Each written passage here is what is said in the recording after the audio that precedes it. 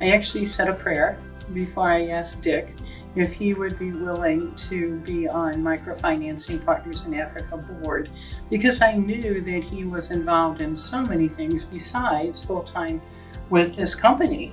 And he thanked me for the opportunity that I gave him to help other people. And that's how I see Dick, that he is so open and willing to help. He has been on our board at MPA 14 of the 15 years. He was a board member. He was the treasurer for many years. He was the chair for many years. And the one thing about Dick is if he says he's going to do something, he follows through. Besides that, if you're a friend of Dick, you also get involved in what he's involved. So he has invited many of his friends. There's one thing if you ask someone to do something and you haven't done it. There's another thing to say, please come with me, or please go, and I've done it.